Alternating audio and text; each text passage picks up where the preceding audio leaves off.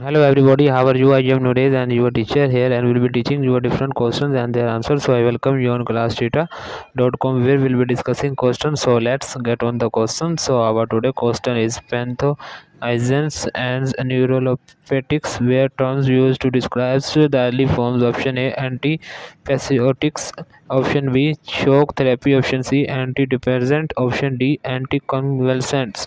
The correct answer of the question is option A. So that the answer of the question. If you are searching any other question, please visit www.classdata.com and find on the search section. If you have any question to ask, there are a session on the right side of the website. Fill the form and will be answering you as soon as I can.